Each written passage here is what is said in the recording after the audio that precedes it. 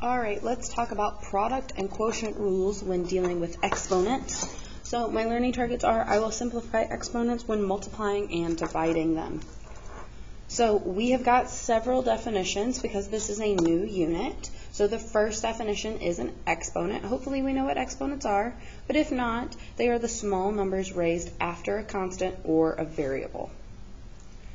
The product rule is something that is new. So the product rule states that if you have a base with an exponent times the same base with a different exponent, you can then add the exponents together. So x to the a times x to the b equals x to the a plus b. I know that doesn't make much sense yet, but we will explain why that is what it is in a minute.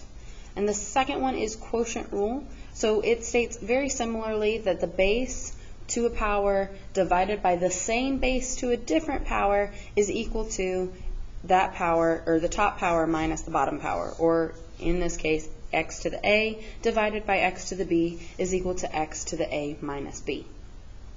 So let's understand what that product rule means and how it does what it does. So firstly, we're going to look at this guy right here, this 2x times, or I'm sorry, x squared times x to the fifth.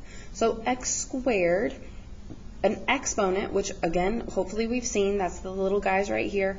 An exponent means that it's whatever the base is, in our case x, times itself that many times. So for x squared, it means that I'm going to take x and multiply it by itself twice. So I have x times x. X to the fifth, it means the exact same thing, but instead of just doing it twice, we're going to do it 5 times. So I have x times x times x times x times x. Okay? All of these x's, when we count them up, because notice the parentheses, they don't have to be there because the parentheses mean multiply, and so does this little dot right here. It all means multiply. So we have 1, 2, 3, 4, 5, 6, 7 x's. So technically this is x to the 7 because there are 7 of them. That is why our rule works, because if I took 2 and added 5 to it, I get that the exponent is 7. So x squared times x to the fifth gives me x to the 7. Let's look at another example, very similar, okay? We have x times x to the third. Well, x does not have an exponent. It does, it's just invisible. It's an invisible 1 because that means there's only one of them. So that gives us just x inside the first parentheses. X cubed means that there's 3 x's. So I'm going to put 3 x's next to it. So now we count up how many x's we have total. 1, 2, 3, 4. So that gives us x to the 1 plus 3, which gives us 4. Okay. So again, the product rule is saying if you have the first guy and the second guy, we can add them together to get my final answer. So that's what I did here. 2 plus 5 gives me 7, and 1 plus 3 gives me 4. Now this one is a little different because I have x cubed times y to the 6th. Now, if we break it all up, x cubed gives us 3 x's, y to the 6th gives us 6 y's. Now what I did previously is I was able to count them all up, but the only reason why I can't do that here is because this guy is x's and these guys are y's. Now notice my product rule, it says x to the a and x to the b. You can't have x and y, both bases have to be the exact same. So because of this, we just write my answer x to the third, y to the 6th, because there's nothing that I can do to simplify them. All right, let's talk about quotient rule, because quotient rule does very similar things. So to understand quotient rule, we are going to expand them all out to understand. So x to the 6th, that means on top of my fraction, I'm going to have 6 x's. And on bottom, I'm going to have 2 because it says x squared. Now you're going to see all these little dashed lines. These dashed lines are there because in a fraction, if we have a number on top and the same number on bottom, we can cancel them out. Let me give you a little snippet of why. Because if I did 2 times 4 over 2 times 3, I don't know, okay? What most of us would do is say, okay, well 2 times 4 is 8, and 2 times 3 is 6. So we simplify that down because that is not fully simplified to give us 4 over 3. Now what you may have noticed, or hopefully have noticed, is that 4 over 3 is right here as well as being over here. Well, what we could have done, we could have skipped this step entirely because since I have a 2 on top and a 2 on bottom, technically I can cancel them out, just leaving me with 4 over 3. So same thing is true here. If I have an x on top and an x on bottom, I can cancel them out so that there's no more of them. So that guy can get canceled out and this guy could get canceled out because there's 2 x's on the bottom and there's enough for 2 x's on top. What I am left with though is 1, 2, 3, 4 x's on top. So I am left with just this. Well, just like what we did up here, we count up all of our x's, which gives us x to the 4th. Now this little step right here is me using my quotient rule. If you have the same base but different exponents, we take the top minus the bottom. Well, the top was 6, the bottom was 2, so 6 minus 2 gives me 4. Let's do another one. So what if I had x to the 5th and x to the 4th? We're going to expand out because remember we're just trying to understand the quotient rule.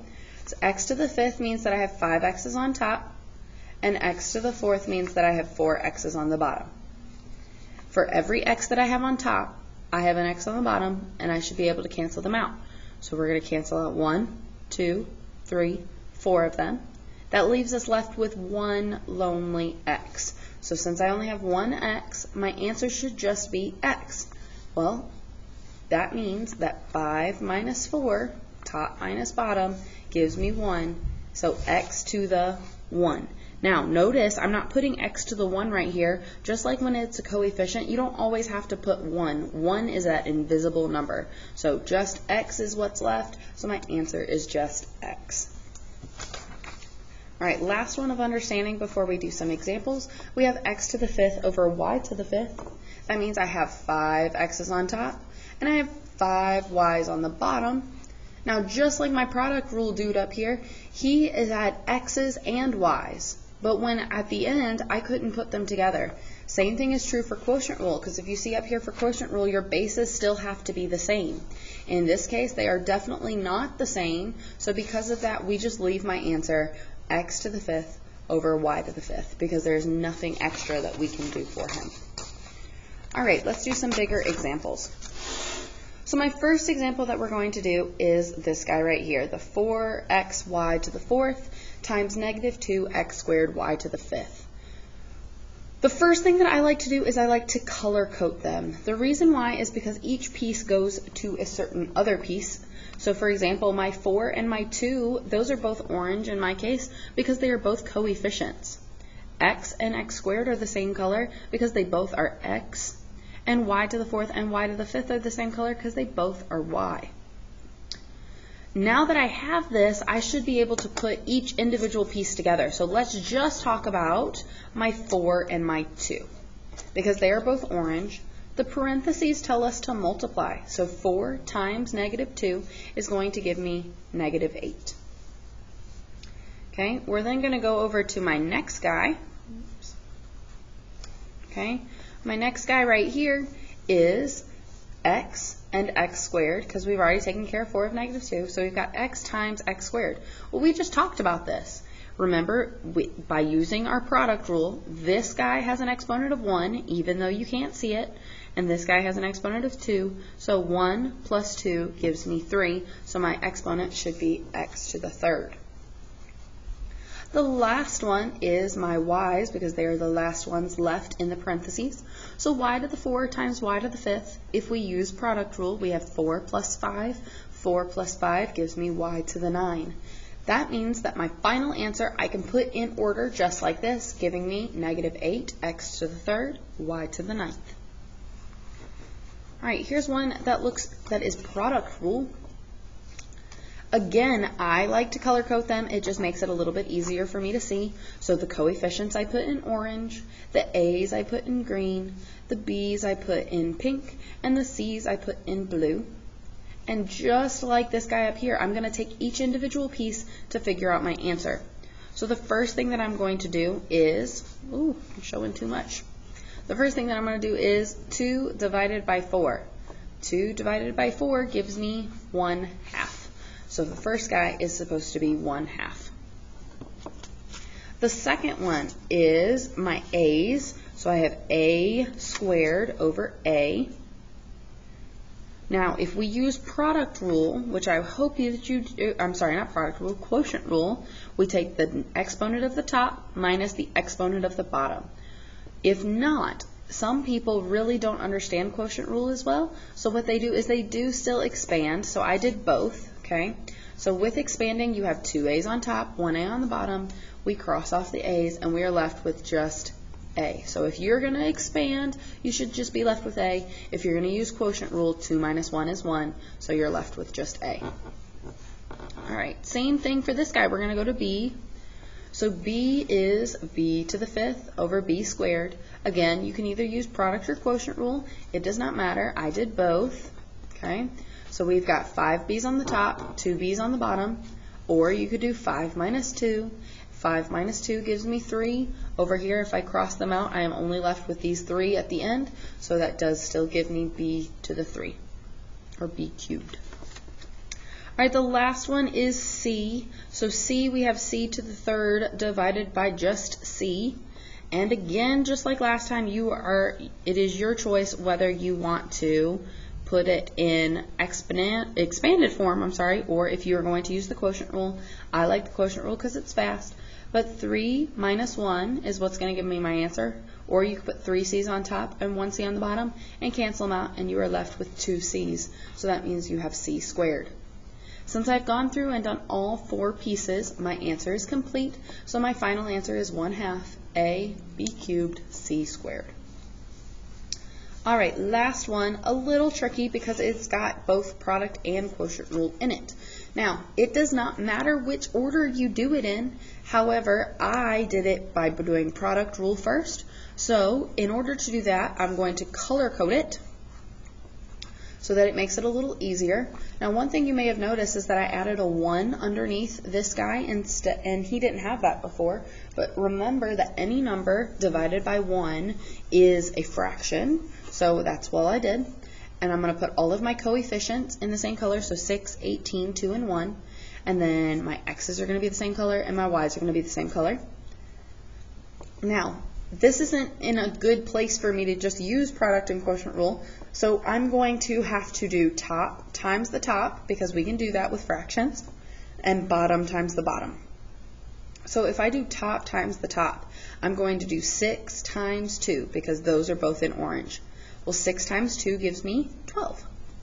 Now, notice I have y cubed over here and y over here, so y cubed times y. This has an exponent of 1, so 3 plus 1 gives me 4. Now, the only thing I didn't talk about is this x squared. Well, x squared doesn't have a friend over here, so he's just going to come down with us. So because of that, the top guy is going to be 6 times 2, which is 12. The x squared is going to come with us, and the y cubed times the y is 3 plus 1, which gives me 4. We must also do the bottom. So the bottom gives me 18 times 1, which is 18, and then all that I have left is x. So at the bottom, we should just have 18x, because 18 times 1 is 18, and x by himself just comes down. Now we should be able to use the quotient rule, because now it looks like a better fraction. So of course we're going to do my oranges first. So my first orange guy is 12 divided by 18. 12 divided by 18, you can either put in your calculator or you can simplify offhand by dividing 6 by both. I think that's enough. Oh no, not 6. Maybe 2. Yep, so 6. So there you go. It should be 2 over 3. Then we take our x's. So my x's are x squared and x. We have x squared at the top, x at the bottom, so 2 minus 1 gives me 1. And then last but not least, y to the 4. He's just by himself, so y to the 4 becomes y to the 4. When we expand all this down, we have 2/3 x y to the 4th, which is what my final answer is. If you have any questions, please feel free to come and see me during tutoring.